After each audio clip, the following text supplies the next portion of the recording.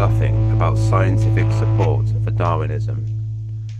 According to Richard Dawkins, the evidence for the evolution of all life by Darwinian mechanisms, such as natural selection, is so strong that it is absolutely safe to say that if you meet someone who claims not to believe in evolution, that person is either ignorant, stupid, or insane. However, when we look into the credentials of those who oppose Darwinism, it quickly becomes clear that Dawkins is bluffing. David Berlinski, for example, has taught philosophy and mathematics at New York, Paris, and Stanford universities, as well as conducting research and authoring books in the fields of biology, physics, and mathematics. Yet he is a harsh critic of Darwinism.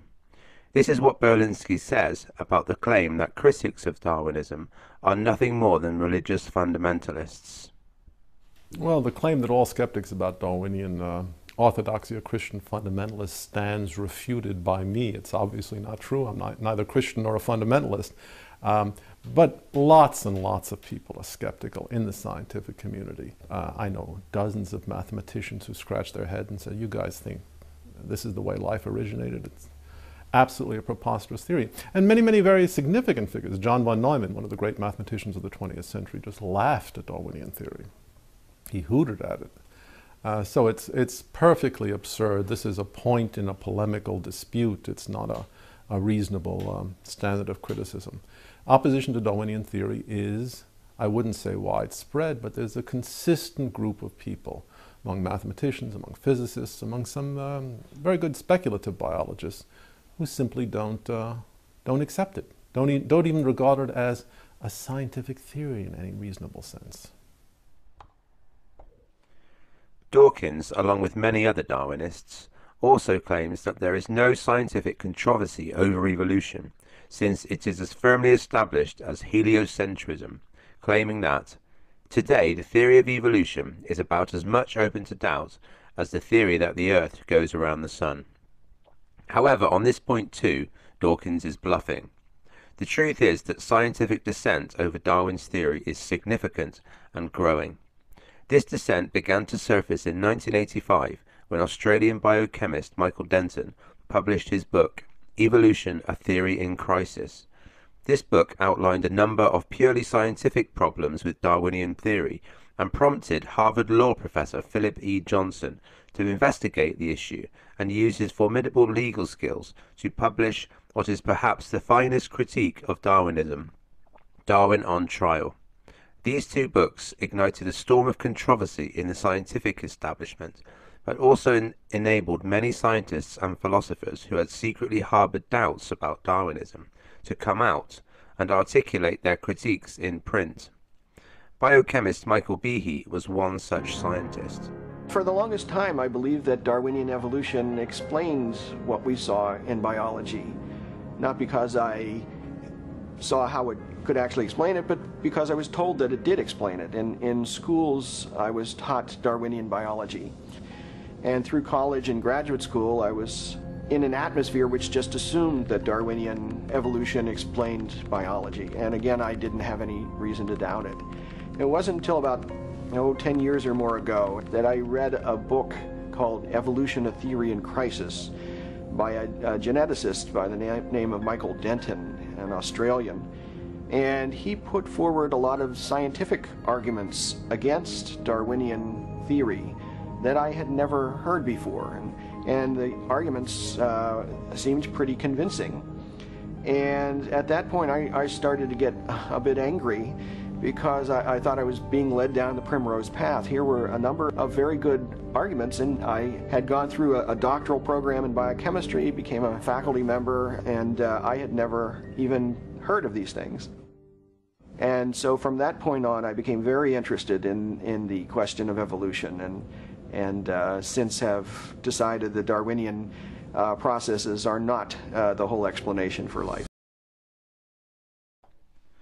In 1997, Philip Johnson formed these dissenters into an intellectual movement, now based at the Discovery Institute in Seattle, Washington, that has become known as the Intelligent Design Movement. Whilst maligned and misrepresented by mainstream science today, The ID movement has offered compelling critiques of Darwinism and published a list of over 1,000 PhD scientists and philosophers who stated, "We are skeptical of claims for the ability of random mutation and natural selection to account for the complexity of life. Careful examination of the evidence for Darwinian theory should be encouraged." I'm skeptical of the claim. I'm skeptical.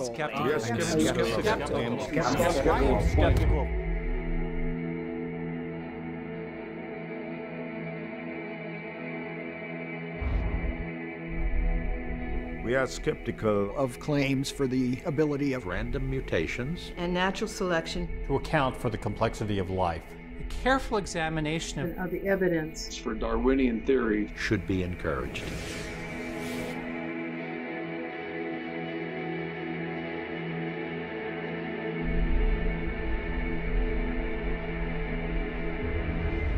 I'm skeptical. Skeptical. skeptical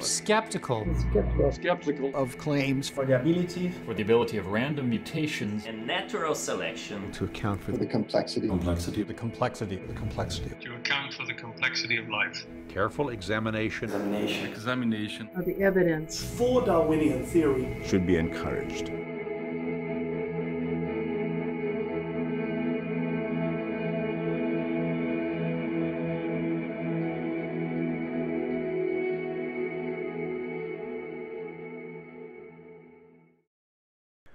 Richard Dawkins is well aware of this movement and has spearheaded campaigns to keep any discussion of their work out of science curriculums, whilst at the same time claiming that there is no scientific controversy over evolution.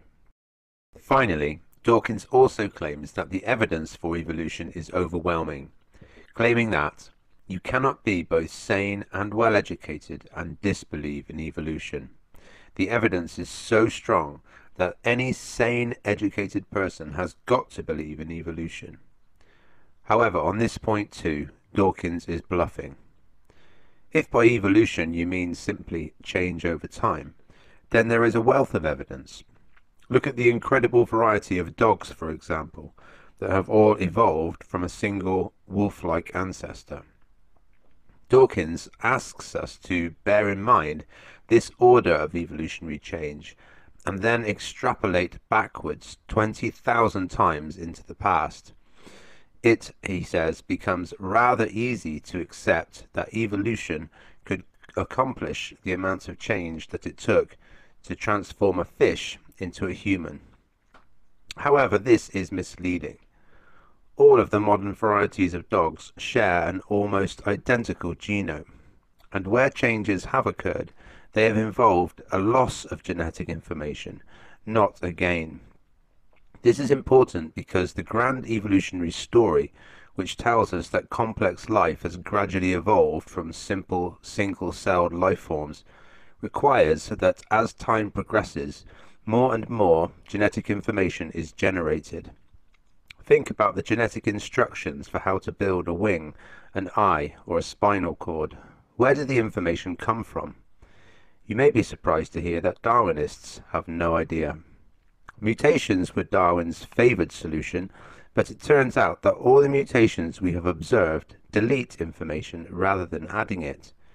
According to Israeli biologist Lee Spetner, all point mutations that have been studied on the molecular level turn out to reduce the genetic information and not increase it. Dawkins was famously lost for words on this point, as the infamous 11-second pause video shows. Can you give an example of a genetic mutation or an evolutionary process which can be seen to increase the information in the genome?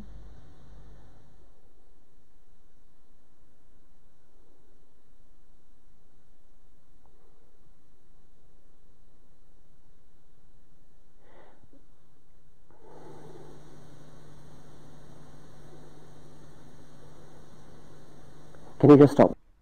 However, even if we grant that Dawkins' memory may have failed him on that occasion, it should be noted that, even in his written work, Dawkins offers little data to support the claim that mutations can generate new information. In his book, The Greatest Show on Earth, The Evidence for Evolution, Dawkins points to the Lenski experiment, which is the biggest lab experiment on evolution to date. In this ongoing experiment, which began in February 1988 and is being conducted by bacteriologist Richard Lenski at the Michigan State University, 12 different flasks, called tribes, of the same strain of E. coli bacteria have been bred in the hope of observing evolution in action. One tribe suddenly acquired the ability to feed on citrate rather than glucose only. Dawkins explains that glucose was not the only nutrient in the broth. Another one was citrate, related to the substance that makes lemons sour. The broth contained plenty of citrate, but E. coli normally can't use it, at least not when there is oxygen in the water. But if a mutant could discover how to deal with citrate, a bonanza would open up to it. This is exactly what happened to ARA3. This tribe, and this tribe alone, suddenly acquired the ability to eat citrate as well as glucose, rather than only glucose. Dawkins claims that this is evolution before our very eyes, saying that not only does it show evolution in action, it shows new information entering genomes without the intervention of a designer. However, as Dawkins' own words show, the bacteria already possessed the transporter genes that allow it to digest citrate in oxic conditions. Thus, no new information was required for this mutation. Lenski himself noted, a more likely possibility, in our view, is that an existing transporter has been co-opted for citrate transport under oxic or high oxygen levels conditions. In summary then, Dawkins claims that opponents of Darwinism are uneducated or ignorant, that no scientific controversy exists over evolution, and that the evidence for evolution is overwhelming, are false. Dawkins is deliberately bluffing about these claims in order to prevent the general public from questioning Darwin's theory. Part 2 of this series will show how Darwinism is based on naturalistic philosophy rather than science. This is Dan Stone. Please see my website swallowingtheredpill.com for more information.